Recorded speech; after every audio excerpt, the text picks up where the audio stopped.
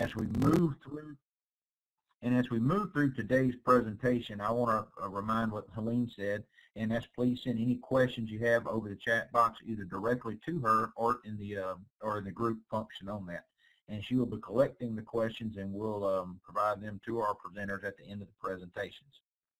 Ms. Jody, I am turning the controls over to you, and thank you for joining us today.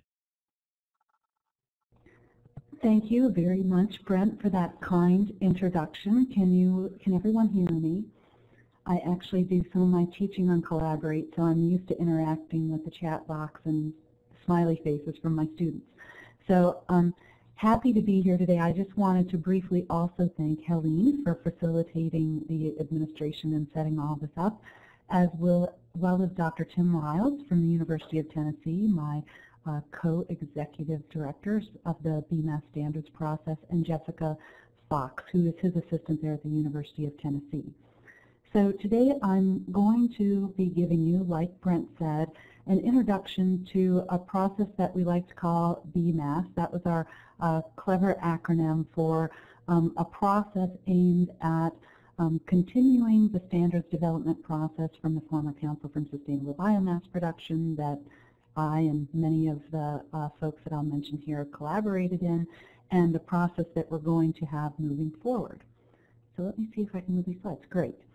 For those of you who aren't familiar with some of the cornerstone principles of sustainability that we find in every basic type of standard that we have out there in land use, they typically cover, let's say, 4 categories.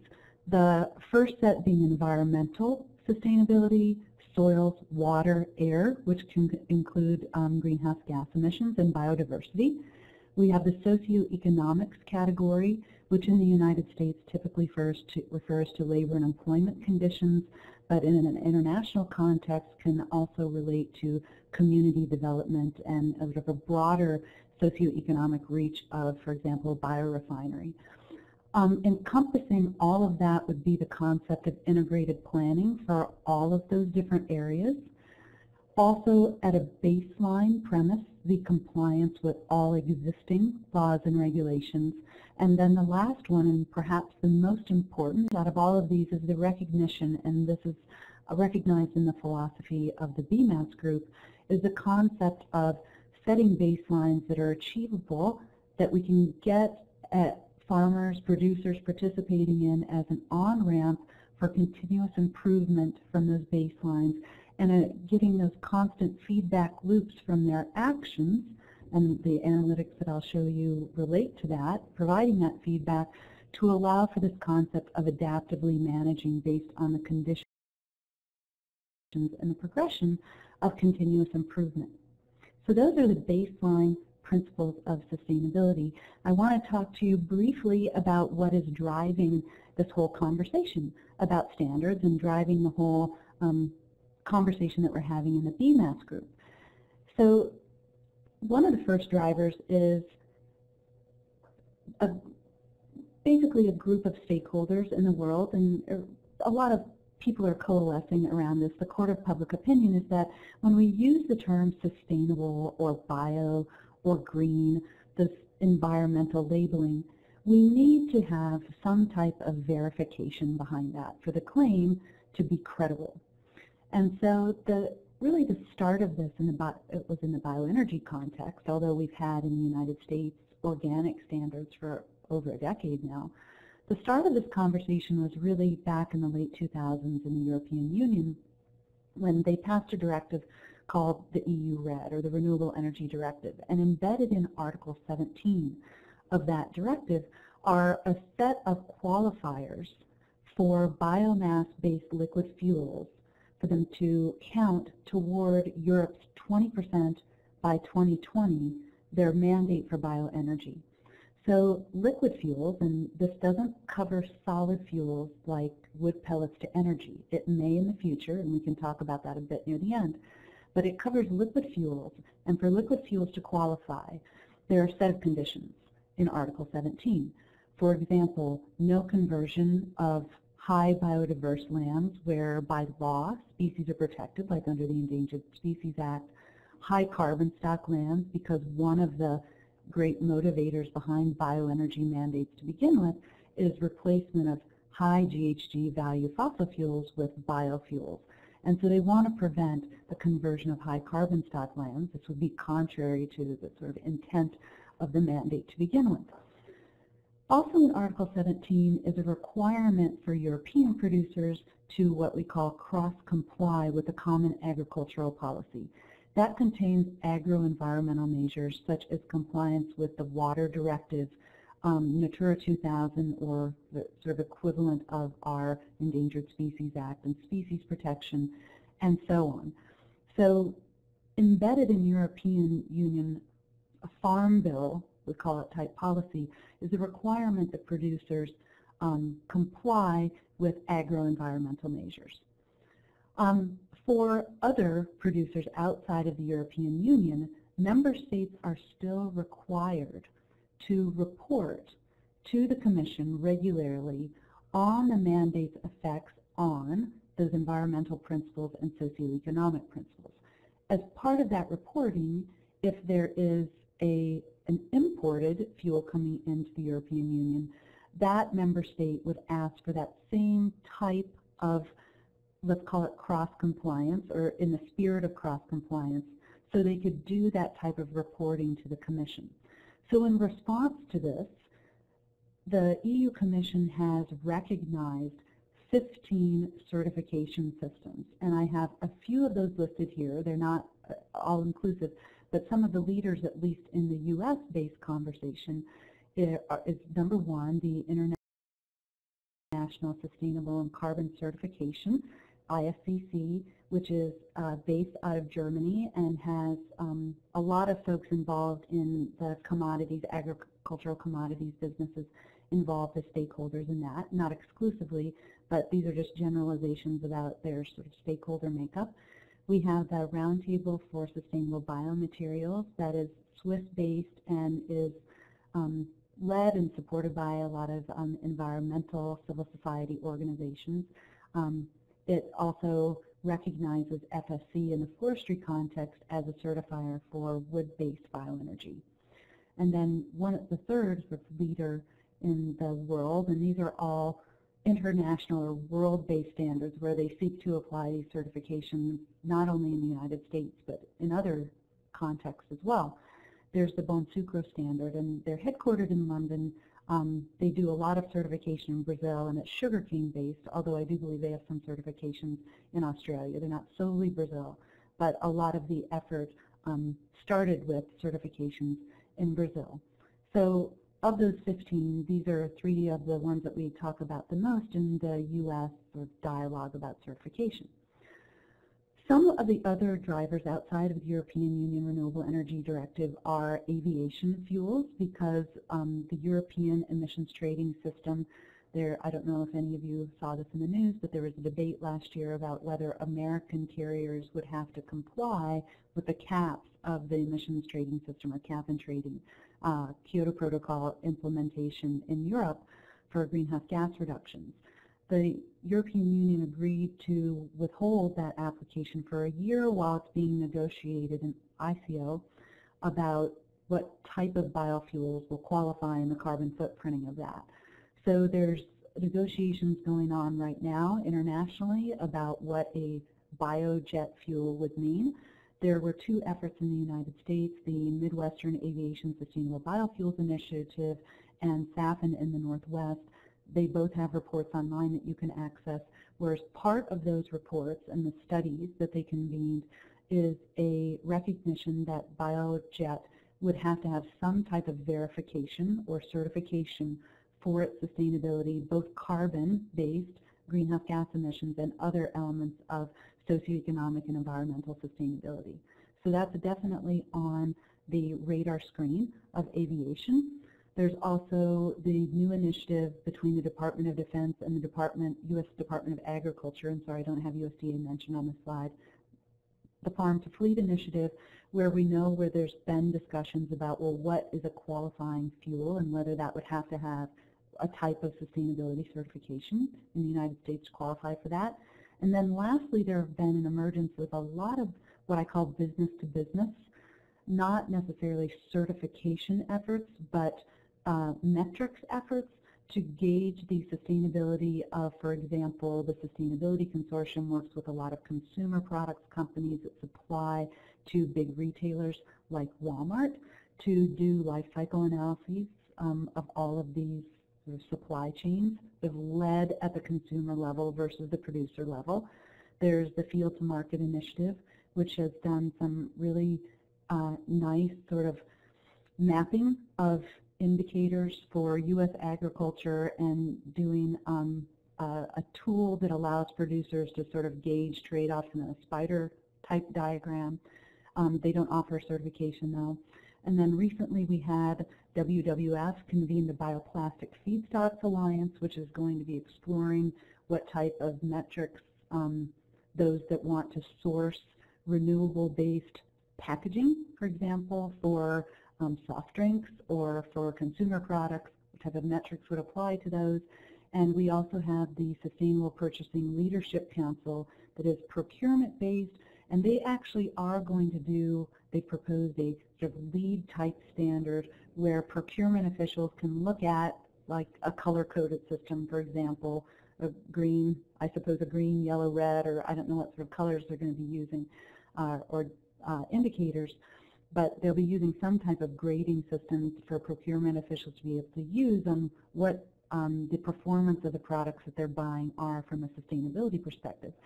Now, missing out of all of this is, and this is the specialty from which I and my collaborators come at this, are on the energy side of things.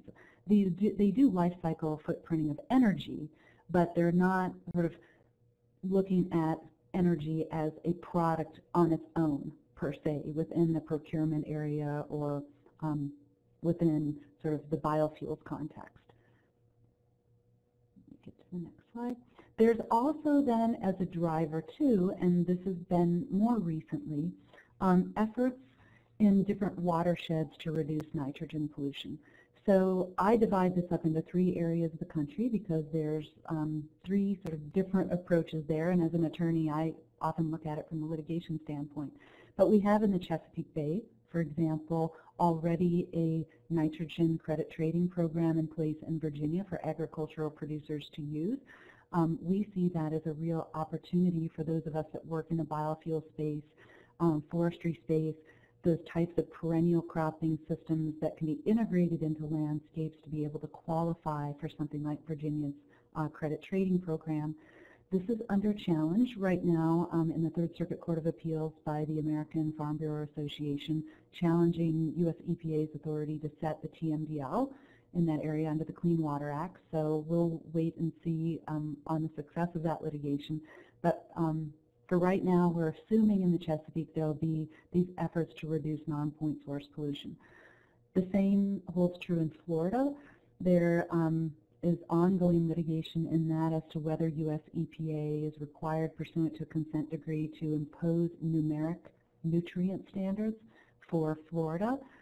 There's a current notice of appeal pending in the 11th Circuit Court of Appeals on whether or not EPA can unilaterally back away from a consent decree with environmental groups and let Florida go ahead on its own as a state doing its nutrient standards. And then lastly, and close to home for me at the University of Illinois, is the Mississippi water quality issues. That's also the subject of litigation. We had a district court decision in the Eastern District of Louisiana that said that U.S. EPA needed to do formally a decision on whether to impose or whether numeric nutrient quality standards were required for the Mississippi watershed. U.S. EPA has appealed that to the Fifth Circuit Court of Appeals, and there's ongoing briefing about whether U.S. EPA has discretion on whether or not to do that type of analysis on whether the Mississippi watershed needs U.S. EPA mandated numerics.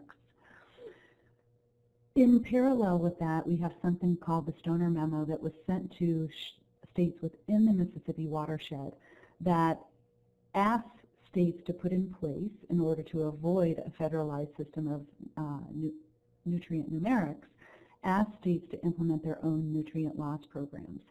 And we see that Iowa finalized theirs earlier last year. Illinois is in the process of issuing a draft this summer, which I've participated in some of their meetings on that.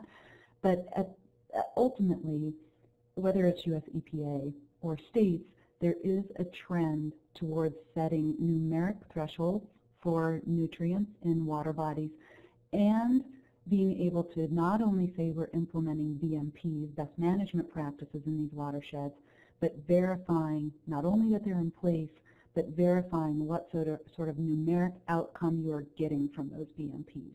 And that ties directly into standard setting, because often in standards, at least the legacy standards that we have, rely heavily on the concept of BMPs. And based on water quality policy and the movement toward cracking down on nutrient non-point source pollution, you see a lot of discussion about migrating toward more outcome-based metrics than just having BMPs in place. So this really poses both a challenge and an opportunity for bioenergy supply chains, because the bioenergy industry is very nascent and is already struggling with getting their costs at par for fossil-based fuels. And on top of that, certification is expensive. It's expensive to run certification organizations, especially worldwide ones. It takes a lot of capacity. A lot of sort of entities that would need certification may find it cost prohibitive to do so. That's why you see not a lot of certifications in the United States. We do have organic certification as a model here, but we're not talking about making bioenergy organic certified. The National Resource Conservation Service under USDA has a conservation planning program in place, but that doesn't offer the type of certification and verification that the sort of court of public opinion is asking for, and its planning is quite static in that a producer will get a plan and then that plan is in place for quite some time, and it doesn't have those feedback loops in that we know we can get from complex analytics and big data to have them be able to update those plans. So that's sort of the challenge, but there's also a really great opportunity. And I think Dave Muth is going to emphasize this as well, is that looking sort of deeper into an operation gives you the opportunity to find inefficiencies and be more efficient and to save costs. And so that is, at least in the BMAS standards group, that's our first premise, that we want certification to be affordable and accessible and lead to cost savings within the supply chain, because that's what bioenergy really needs to be to foster and flourish in a bioeconomy.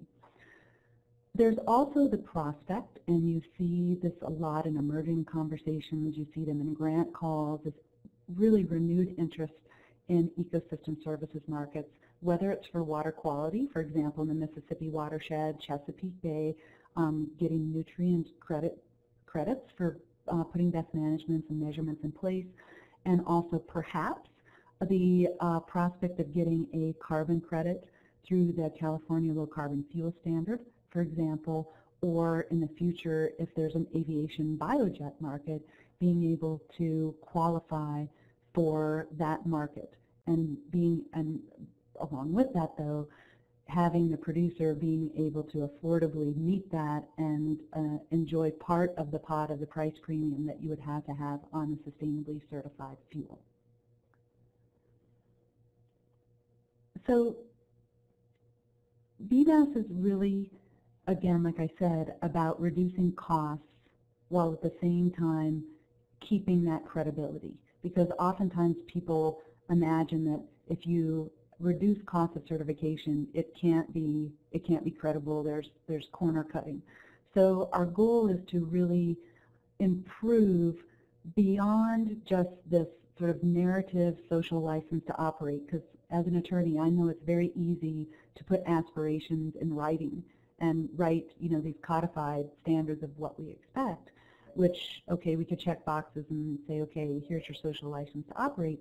But there's, like I said, this movement toward getting verifiable outcomes because of the concern about water quality, the concern about loss of biodiversity, wanting to know how much economic benefit is actually coming to the community from an operation, which could be a very positive story for bioenergy if we could get that verifiable outcome.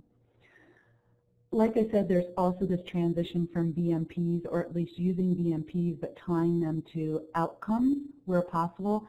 And this is where we know that we are generating through many of these awesome government-funded and private sector-funded research initiatives where we're getting the analytics.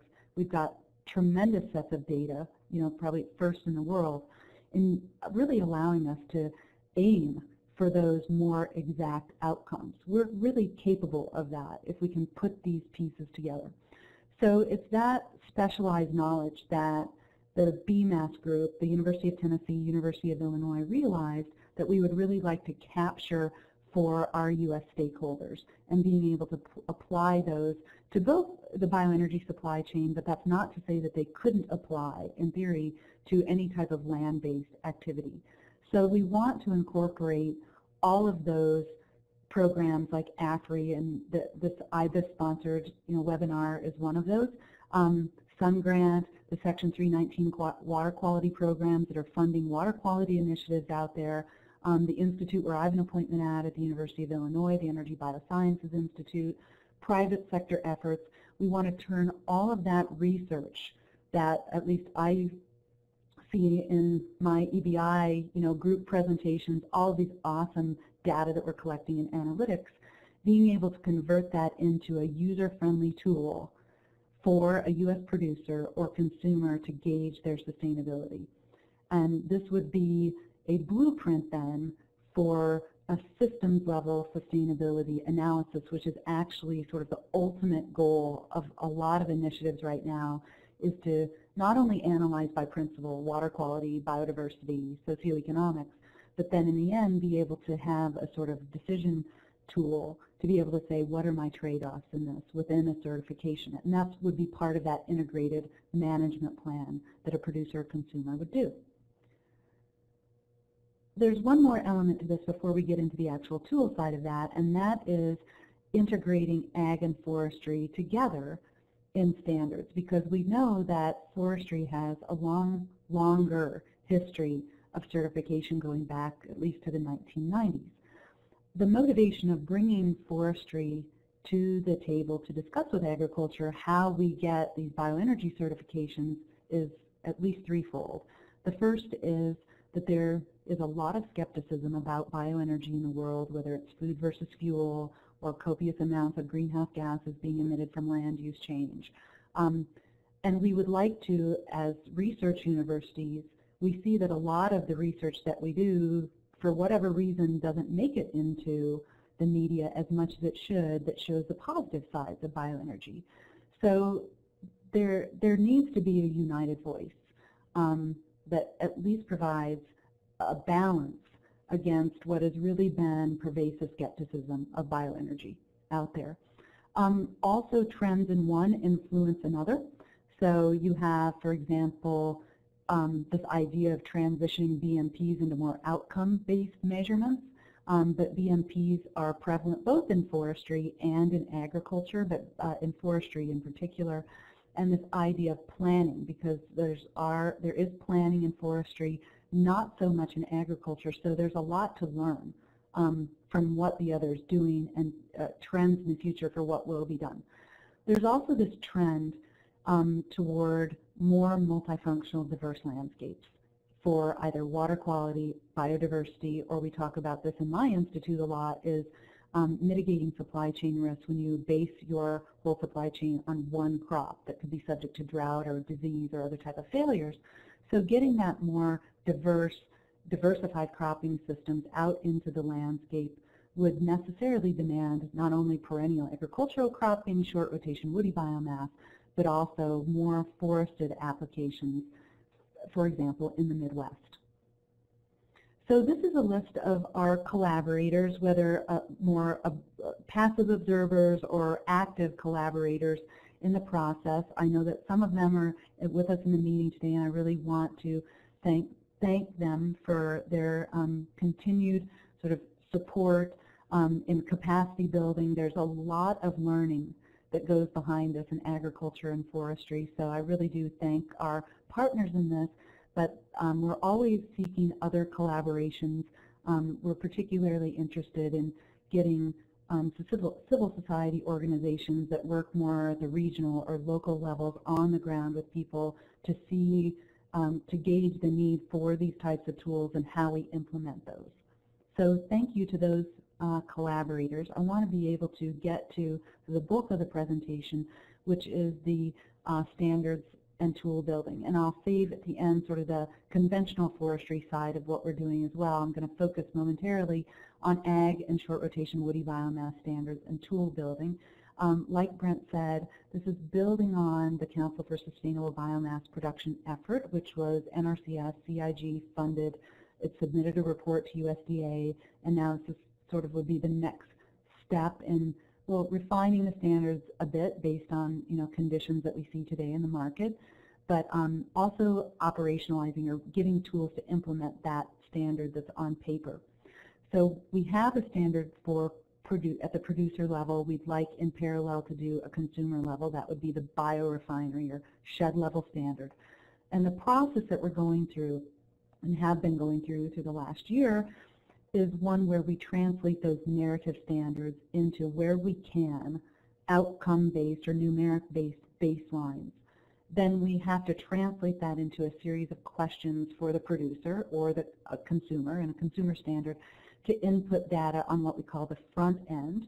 And then in parallel, we have to survey the universe of data sets and analytics that are out there on the back end that we could possibly use to auto-populate the front end for the producer to help them out, and help on the producer front end side in answering some of those questions that would be responsive to a narrative that says, for example, biomass production cannot negatively affect water quality. Well, what does that mean? That has to be translated, ideally, into some type of outcome that we can verify. And then, and this is key, and I'll show you a diagram here where we have the middle interface where the universities are not interested in being certification organizations. That's not their mission. Their mission is to support their stakeholders in agriculture and forestry. So we have in the middle an interface where certifiers, other certification organizations, or actually the actual certifiers themselves, supply chain managers, businesses as consumers of agricultural materials would go into the interface and being able to have a one-on-one relationship with a producer on the front end and being able to choose the analytics on the back end to be able to satisfy what the BMAS standard has as a baseline. So I wanted to just show you part of, this is a screenshot of where we're building that front end interface. We would like to bring this into the Illinois National Center for Supercomputing Applications, which has experience in these types of web tool building, because these involve a lot of complex analytics, a lot of big data, and a lot of programming infrastructure to be able to put all of these together. So we've started to at least translate, and this is a soils example, where we translate the principle, and then we have a series of questions where a producer would be able to choose either from a drop-down menu or based on other answers, it would auto-populate some of the types of information that we would want from a producer. Where's the field located? What are the baseline practices? Et cetera, et cetera. This is what the bottom of that page would look like. So we're building this, and then also as part of this, and we don't have this in here yet, and this is where our folks who are experts in outreach, like Fred Iuzzi from the Illinois Biomass Working Group, Western Illinois, University of Illinois Extension, IBIS Extension, all the AFRI extensions coming together and being able to put materials into the front end, whether they're quick references, short documents, or videos, 8-minute YouTube-like videos on, well, what is life cycle analysis? What is soil health? What is soil testing? harnessing all of those really great resources into a one-stop shop for being able to get very accessible, understandable information. So that would be married to this. This is an example, and this is actually from Dave's Ag Solver tool, where we would have the producer putting in the baseline type of information, whether it would be from a Google map that would answer, what type of system are you using. We have the GIS coordinates. This would tell us the baseline of what is actually going on. Do you have an NRCS conservation plan? If so, you could attach it, and then we could work from there on what type of analytics we could further use to apply to that information. This is an example of sort of the exercise that I call front-to-back matching, for example, for greenhouse gases. The CSBP actually did contract for a report from Life Cycle Associates where they recommended that we have this type of web tool where we have the farmers or producers being able to put in a series of answers about their yield, their fertilizer inputs, the type of fuel that they're using, transportation. So we would be able to do this farm type survey. We would borrow from, at least on the fuels used in actual production, we could populate that from Argonne's GREET tool, and then we would apply on the back end, we would apply a combination on the energy side of GREET, and then we would have to decide based on field emissions how we were going to use GREET or DACENT or EPA's modeling for the RFS. This is where it's really unique to have the research universities involved in this and all the AFRI and some grant programs, and those of us that work in soil carbon studies, for example, making sure that the most recent ones are integrated into these types of models so we're getting the most accurate information about field emissions that we can get. And this is a tool that doesn't yet exist in the marketplace, so we'd like to be able to do that. I want to turn the floor over to Dave Muth of Ag Solver, a collaborator and friend of mine from Ames, Iowa, to give us an example of this front-to-back matching of how we would use a private sector tool, of which Ag Solver is one of the leaders in providing. So Dave, I'm going to turn this over to you, and I will join then after you're done, Dave, and talk a bit about forestry. Okay, thank you, Jody. Please, anybody let me know if there's any problem hearing me or we need to make any adjustments. I know there's some sort of fun things that happen to your voice there towards the end, Jody, so perhaps I sound sort of interesting to the group also here. I think it was because we both had the talk button on at the same time. Okay. Oh, interesting. We may be slightly out of date on the slides here, so we'll see this. I think they got all the right information now. Jody talked a little bit about architecture, and I think there's some unique ideas flowing through with BMAS and the approach. And certainly the certification elements are the really important part. The engagement and the notion of continuous improvement are really important, and that actually expands, even though it's a certification entity, it expands the business model and how these pieces can come together and how they can actually provide value to the folks engaging in it. And excuse me, as she mentioned, there is a wealth of existing tools, data sets, workflows for assessing performance and improvement across these different sectors. We're going to take you into an intensively managed Iowa corn soybean kind of system and show some examples on a specific sort of walkthrough, going down the list of some of the questions and some of the pieces of the BMAS standard with a very specific emphasis on soils, which is one that we've got a really good handle on early on. David? Yeah. So we're having a lot of people that are having a hard time hearing you. So I wonder if you could talk just a little bit louder because they may be maxed out on their speakers with the software. I just wanted to let you know about that. Okay, is that any better? I guess yes, maybe that is louder. Okay, maybe it takes a little bit to get feedback from everybody. I will try and do so. So what we're going to do is sort of step into this case study that we've worked on. This is a field out of Iowa. You're going to see this come through a lot. And what you'll see as we walk through this is the representation of the questions and the categories within the different soils and water components of the CSBP certification elements that are being carried forward as the base principles with BMAS.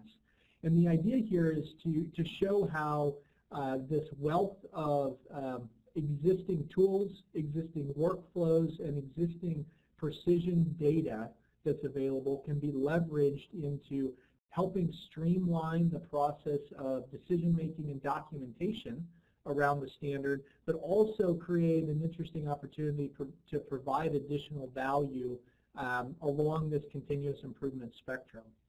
So just walking through here, the very first thing as we get in, the question that's asked is, do you assess and monitor the nutrient levels? Right now, there's a lot of, it's a little bit variable across the primary row crop ag sector in terms of how closely folks are going to watch their nutrient levels. But what we see is there is a wealth of data from various grid sampling and other kinds of mechanisms that help people with their fertility management plans. And so right on the back end of some of the tools and the architecture that Jody showed, we can create the ability to do things like upload the high-resolution maps. In this case, this field has fairly high-resolution grid sampling, and you can see the phosphorus and the potassium levels in the soil with that last grid sampling piece. This is very easy and very straightforward way to get the kinds of documentation we can move through.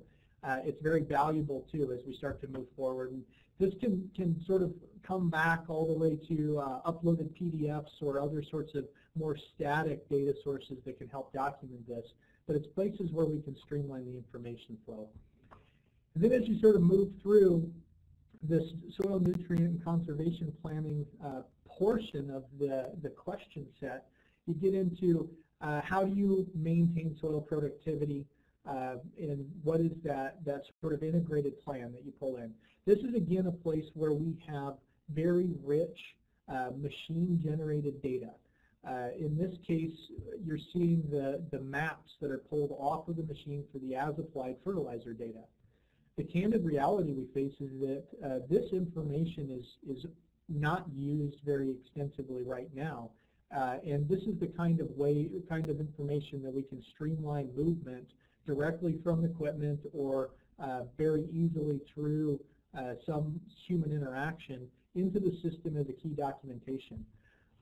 With this sort of value proposition and continuous improvement concept in mind, we'll ask the question here about when we look at these application maps, thinking about risk factors and nutrient efficiency, and this is something that we'll cycle through where collecting and leveraging the information that we're pulling together as part of this documentation process can actually get us to a spot where we're helping an individual that's participating make more money.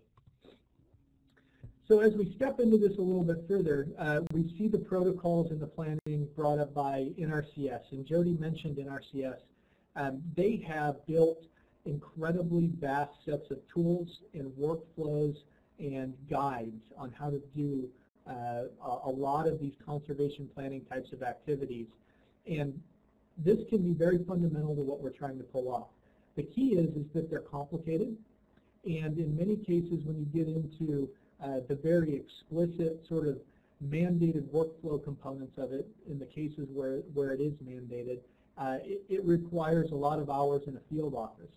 What we see though is folks like ourselves and other folks out there can help streamline the process of moving some raw information about how a field is managed, coupled with a lot of publicly available data to create most of the components of an NRCS conservation planning report. In this case, what you see here, one of the key components using NRCS deployed tools that do this, we quantified the soil erosion level across different soil types and soil regimes within the fields. This is one of the handful of key elements that are required for this report. So the idea is that upon getting the required information about the land management into the system, we can streamline this process of getting to this critical piece of information that's part of the certification. And then as we move through a little bit further, we get to some of the nutrient management pieces. In this particular question, it's, are nutrients managed to reduce loss to air and water? In Iowa, NRCS has created something called the Iowa Phosphorus Index. It's a tool that is used within a number of different workflows, ranging from conservation planning kinds of things all the way through to manure management planning in the state of Iowa, to identify a key risk factor around phosphorus movement into watersheds. And it's index-based, so basically you're getting a risk factor out. There's very similar tools. Minnesota leverages the NRCS Developed Water Quality Index. Illinois, Nebraska, Wisconsin, other folks have deployed similar kinds of tools. This is readily available. And so we can again incorporate this, and you can, without requiring the participant in the certification process to provide any additional information, we can start to get required documentation in place, and we can start to help them think about moving down that continuous improvement spectrum. One of the things we'll point out with this, looking at this field towards the bottom here, the higher P index is a higher risk profile for the loss of phosphorus. And just by overlaying that information with the variable rate phosphorus application map that you see down here at the bottom, we can quickly start to identify that we may have a problem that we have to deal with. And we'll kind of put that in the back pocket as we move forward through this. The next piece is getting into some more of this comprehensive management planning, and it's focusing more on the soil carbon as a metric for soil productivity. Again, this is a place where we can reference back to our NRCS conservation planning report that I mentioned. We can basically do the key metrics in an automated way. This is another one of those key metrics, the soil conditioning index. Any number that's negative on here means that we're depleting soil carbon. If you're 0 into positive, it means you're either maintaining or building soil carbon. Again, another characteristic where we can take that information about how the land is managed, we can intersect it with the publicly available tools and massive data sets that are out there that USDA and others provide for us, and create this outcome without requiring any additional effort or making the process any more onerous. Now we're sort of moving into that biomass piece of this, where before we're looking at that management system as it exists now, and in this case, we're starting to move towards a corn stover removal construct as our biofuel or bioenergy outcome. And so the question here on the residue is, are we retaining enough biomass for erosion control and the soil fertility pieces? So if we come back into the same sets of tools that we've essentially provided through the framework, through the back end, as Jody mentioned, and now we start to do something where we're pulling off about 1.8 tons per acre of corn stover, fairly typical within some of the systems that we're seeing. We can apply the methodology, and now we see that we have pretty high soil loss levels. This is pretty informative. This is a piece where we're getting into that decision support kind of construct, and it's important as we push this forward a little bit more. One of the things we can do with that is we can actually start to offer the ability to do prescription plans. So in the case of that last field, we identified that we had a problem, which we'll address here in just a second going forward. But you're providing a framework where, from the certification standpoint, where you can also come back and start to plug in tools and data sets that can allow you to give higher resolution prescriptions. This is getting into the piece where there's a very real economic value proposition associated with engaging the certification process. This is where we'd like to take this, and the right place and the right endpoints will evolve a little bit over time, but this is the idea of providing that value proposition and engaging that continuous improvement that you can start to see from the framework approach. And then if we carry this forward a little bit more to the next question, we get into some soil compaction issues. Again, there's a wealth of public and private information that we can leverage into understanding and doing some documentation associated with this question in a very automated way relative to the certification process. So let's get back to this field under the stover removal operation, and we'll move to this erosion question in a little bit more detail. So the question really resolves around, does the NRCS score fall less than the tolerable, or T, soil loss value for that field, or for all the soils in the field? In the case of this farm, all of the soils have a tolerable soil loss value as established by NRCS of 5 tons per acre per year. What we see under the residue removal practices that we implemented, we've got large parts of these fields that are excessively exceeding that soil loss level. We still have places where we're within the bounds. It's still pretty challenging when we're talking about these kinds of loss levels. So how do we facilitate thinking about this?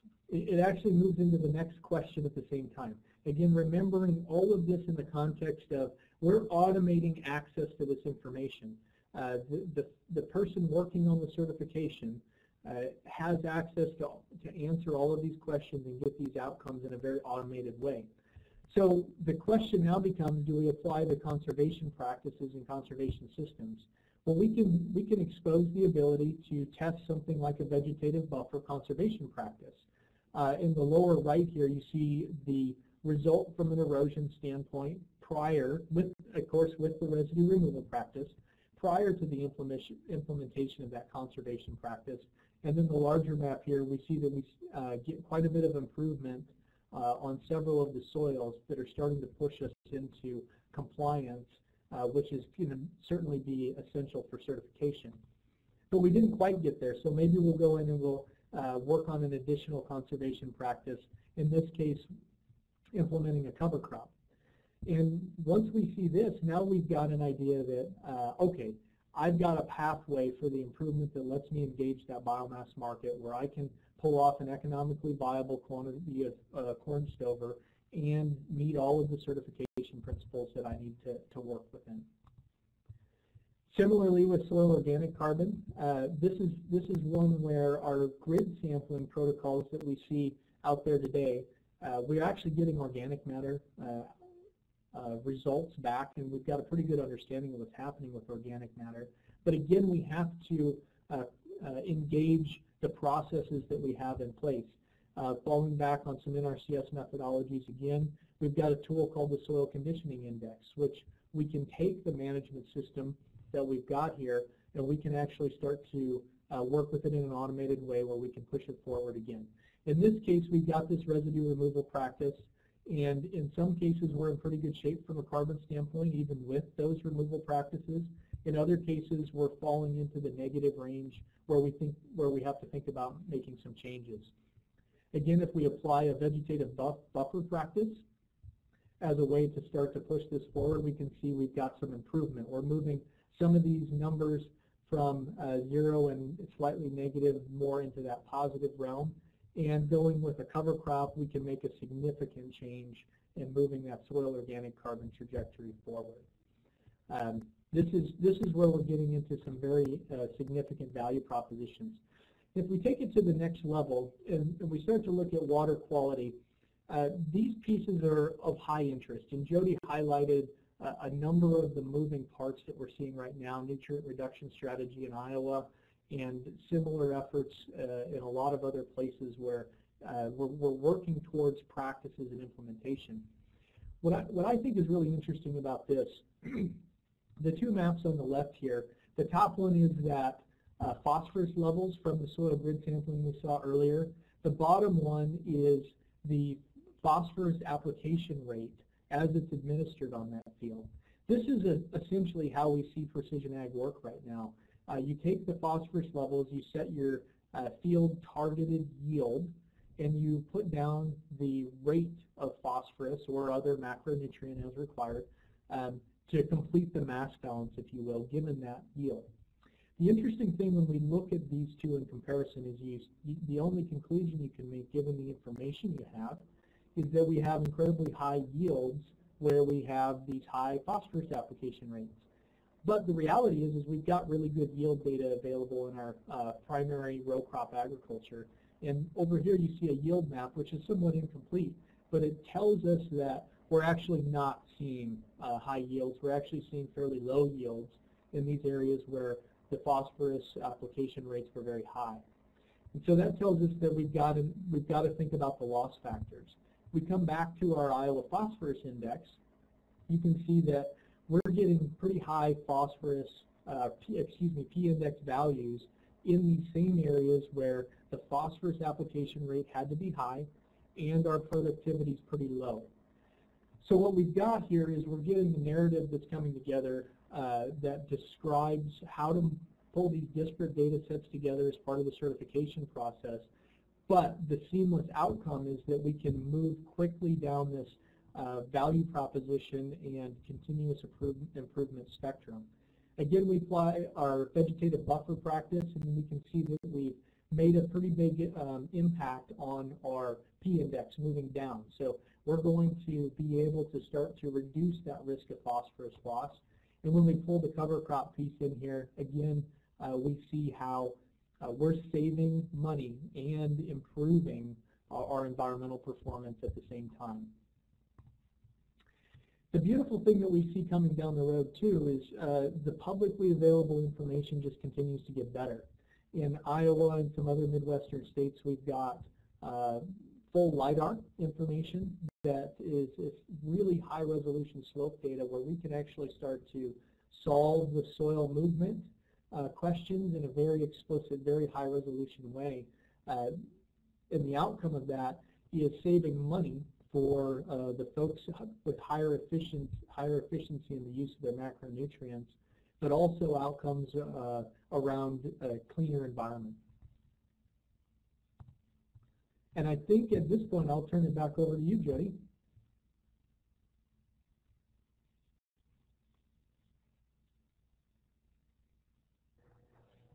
Thanks, Dave, and let me know if you can't hear me well, because I think we get a little bit of lag. But because I know we're shortly closing in on our time left that we have, I'll go through this quickly. In addition to Dave's example of the tool that AgFolver that could provide, we also asked the question of all the different types of data that Dave was referring to, the analytics like Russell 2, SCI, and the reference to conservation planning. We've also then, as BMAS, went through and mapped, and it's a complicated process, of what you see on your left-hand side, the actual standard. Then we have to map what's called the CPA 52, which is the NRCS conservation plan. And in Iowa, for example, what type of tools, if you weren't going to use AgFolver's tools, what type of tools would be available to you? And that would be incorporated into our front-end interface with a link to the back end for producers and consumers to be able to tap right into that. Skip that. I want to just say a few words about forestry. I know we have some of our collaborators here at the table, of which I'm very grateful for their expertise and time that they've spent on this project, where we've discussed how, as a BMAS standard, we don't want to reinvent the wheel. We know that in the field of forestry, there's a large legacy of forest certification, whether it's SFI, FSC, the ones in the United States. What we would like to do in anticipation of integrated landscapes in the agricultural context, being able to provide a service to those producers and consumers who want to be able to co-certify for ag and forestry. We have Tim Vogt at SUNY ESF, who we've put him in the ag side of things. He's short rotation woody biomass. So that screen that you saw on CPA 52 and CPEE practice standards, Tim is isolating those that are there. Many of them aren't, and we're incorporating that into our ag tool. On the conventional forestry side, we've done some research on trying to learn which is what forestry certification is based in, the best management practices and the types of tools that they use for planning. So what we've done is researched all, because they're all 50 different states, and these are the BMPs that feed into the different forest certification standards, of which BMAS then would be able to recognize if someone was certifying to on the ag side but wanted to have the forestry side. We would be able to say that, well, you can use SFI, FSC. These are the types of core sort of practices or parts of the tools and data and analytics that we would want you to use. We can't make conventional forestry and ag the same, because they're not the same. They're temporally not the same, their land's not the same, but to the extent that we can pin down the commonalities and get a sort of common planning practice in place, or at least a common understanding for the individual producer and consumer, that would be ideal.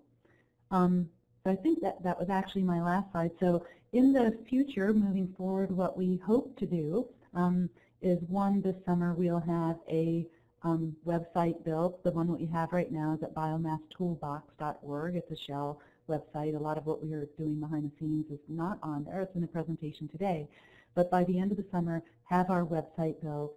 We'll have our forestry side of things done. We'll have the matching at least to the mapping for Illinois and Iowa, hopefully getting Tennessee and New York where our case studies are, mapping all of those different existing types of tools, their analytics, their data, and then we anticipate hopefully getting some funding to be able to take this to another level, which requires quite a bit of funding to be able to do the computer programming to put these all together, but really hoping for the opportunity to do that. So like Dave emphasized, reducing costs, getting verification that's credible, and also bringing many more people into the certification, verification fold who actually would want to participate but for the lack of capacity. And so to the extent that we can form relationships with existing certifications that want this type of capacity,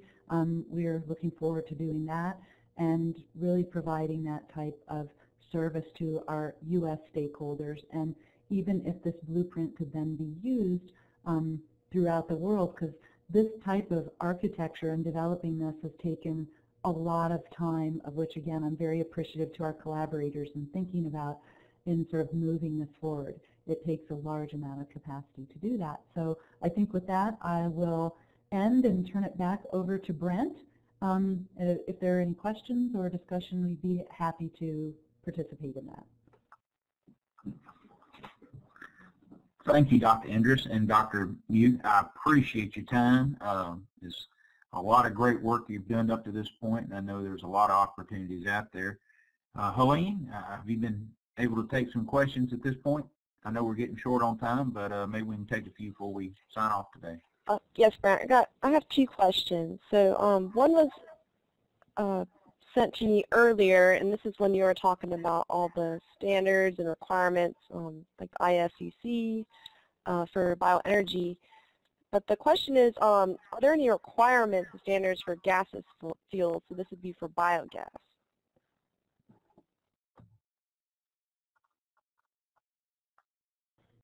I believe, and this would be something that if anyone knows more about the Roundtable for Sustainable Biomaterials, I thought that they were working on pathways for that.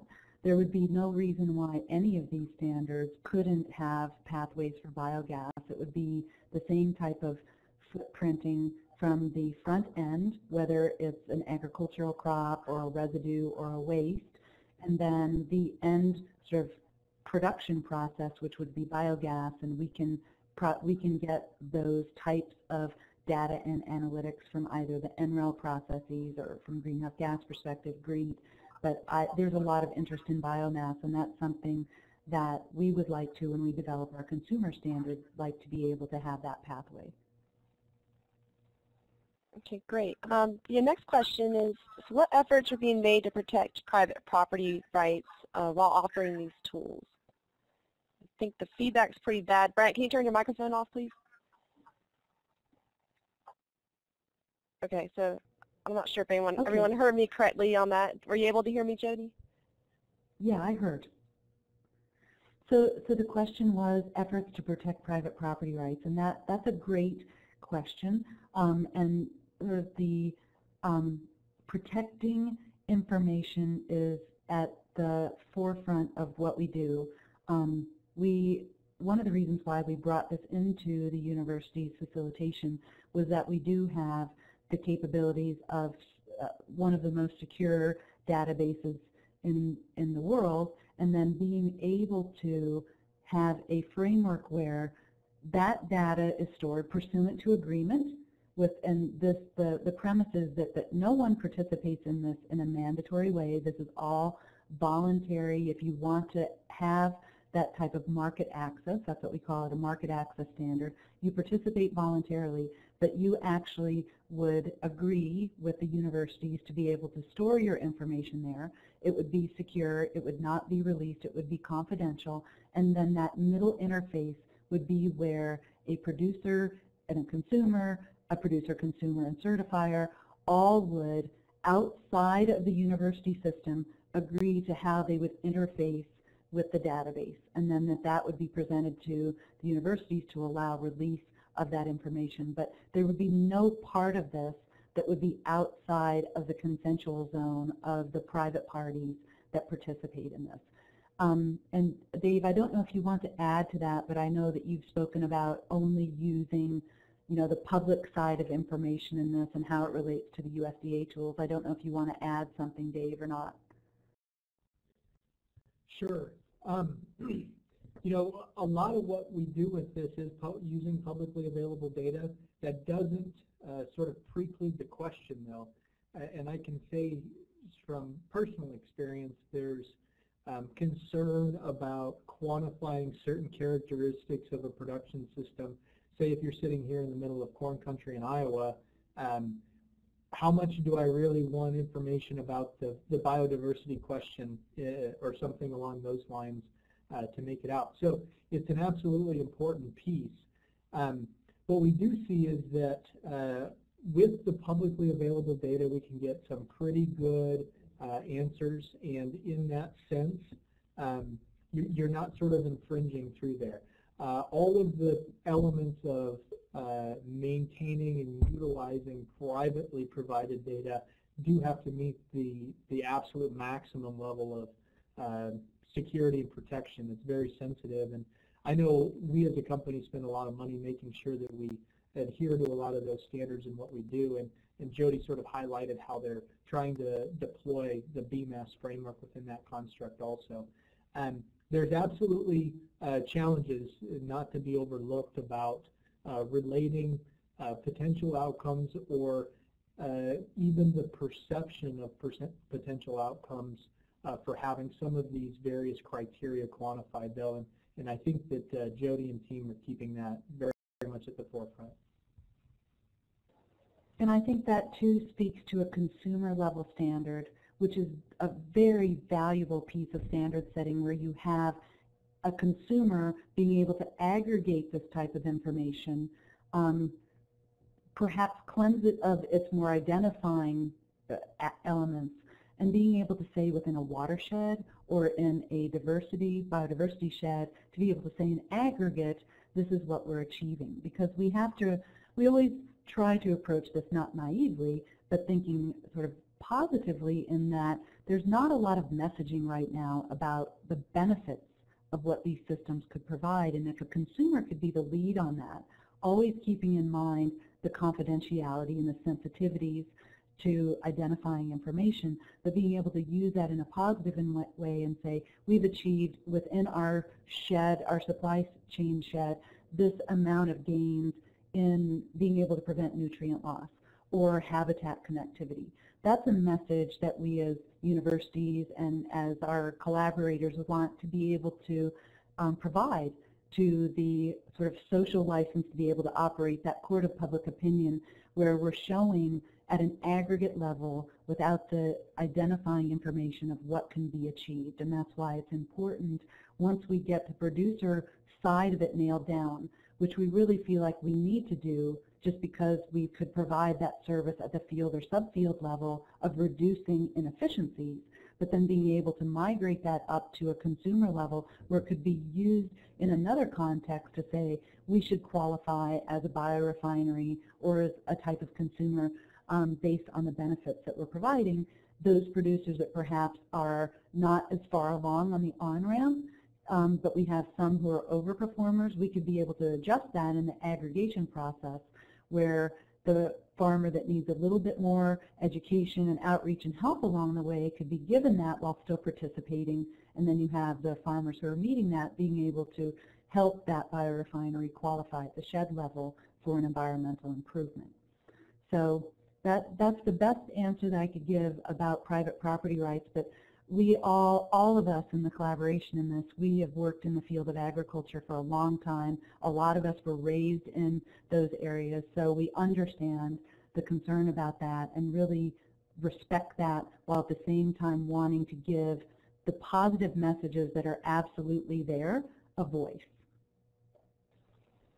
Great answer, Jody. I think your website, when you guys have that finished at the end of the summer, would be really useful for you to receive comments from the public and also to provide information on where people can get information, and I'm looking forward to what you guys come up with, and I know you guys, it's a continuous research and collaboration process, and I've enjoyed learning about all the tools that are available and what you're going to be able to offer people, consumers and producers. So I think that's very great. I want to thank you for taking time out of your day to participate in this webinar and provide a presentation. Both Jody and Dave did a great job. Brent, thank you for hosting. We are over our time. I apologize for that. If you're unable to hear maybe the beginning of this recording or having technical difficulties, it is recorded and it will be available on the website. So if you want to share it with the other friends as well, then that's the link right here on this page where you can find this recorded webinar and also other webinars in the series. So Brent, would you I guess do some closing remarks or